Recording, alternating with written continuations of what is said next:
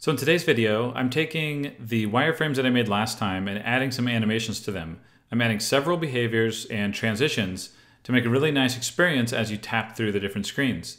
In this video, I go pretty fast. I kind of want to show my overall process, but if you're confused about things like how to make transitions or behaviors or what connected layers are, all these different things, search through our YouTube channel. We've got video tutorials on all those things, and this video kind of gives you a whirlwind overview of my process. And I do almost all the screens here, but I'm going to finish the last couple tomorrow in my next video, and I'll probably give it a bit of a visual update in that video as well, so that I have a very polished end result.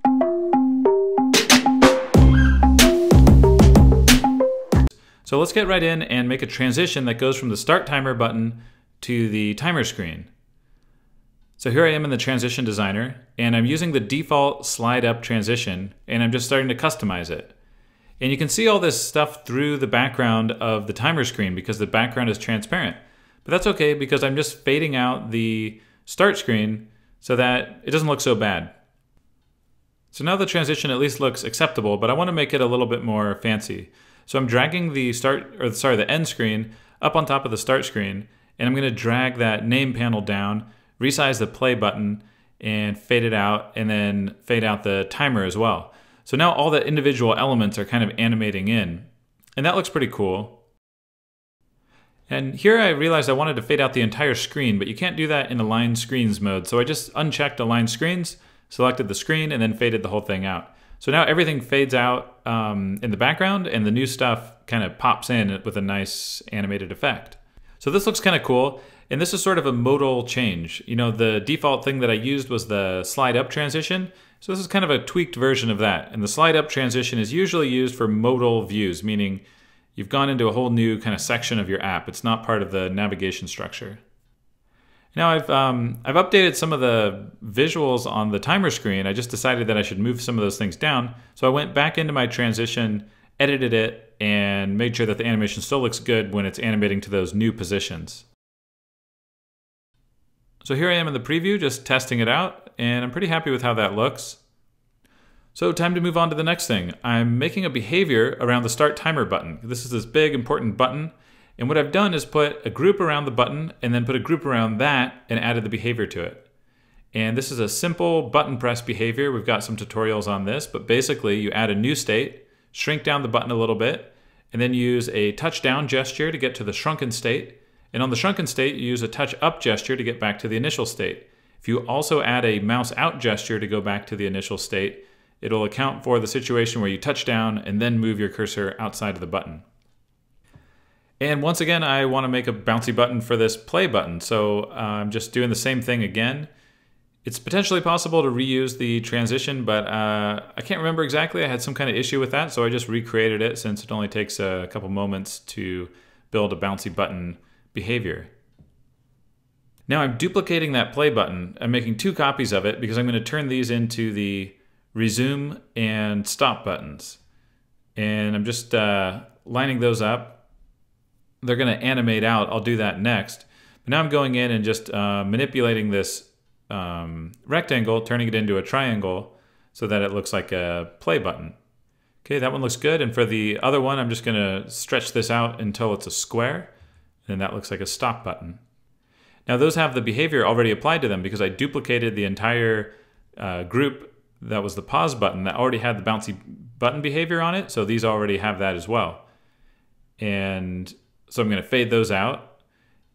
And I'm going to create a group around all three of these buttons, including the two hidden ones. And I'll put a behavior on that.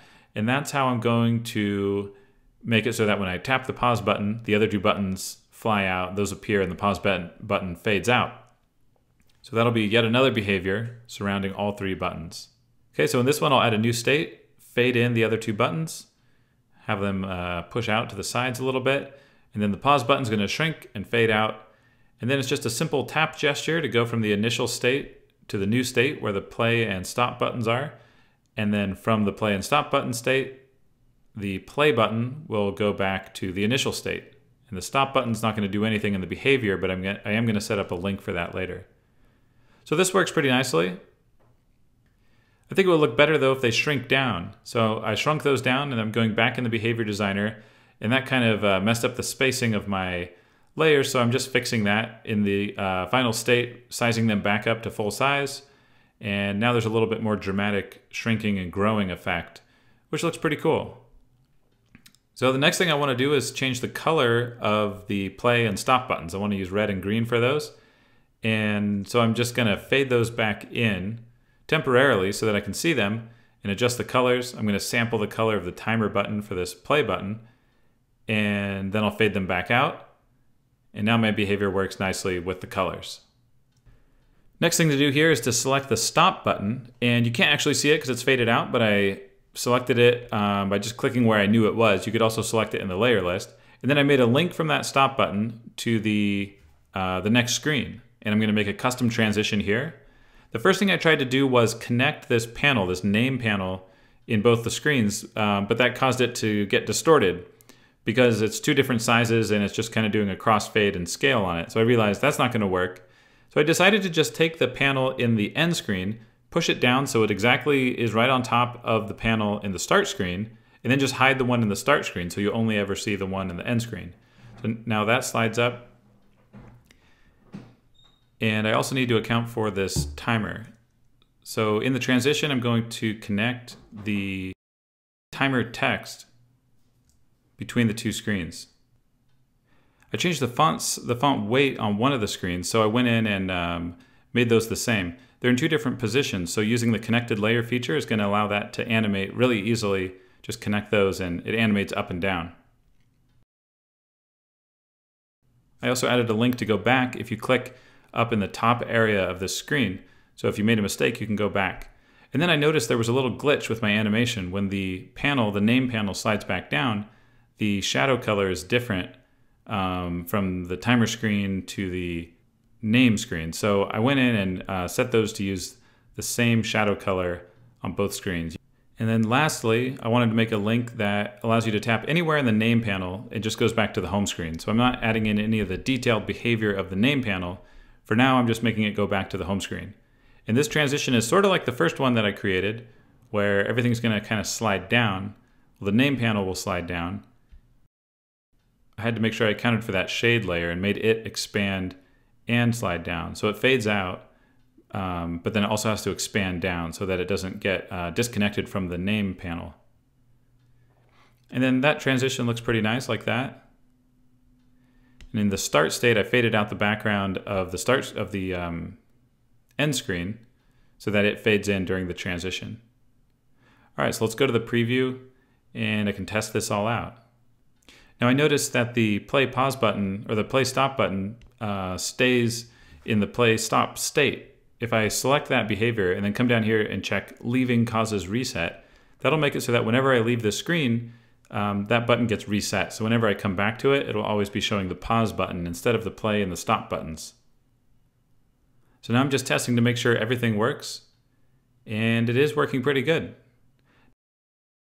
All right, so stay tuned for the final video in this series tomorrow, and let me know what you thought about this one. Was it too fast or was it too slow? Was this helpful or not?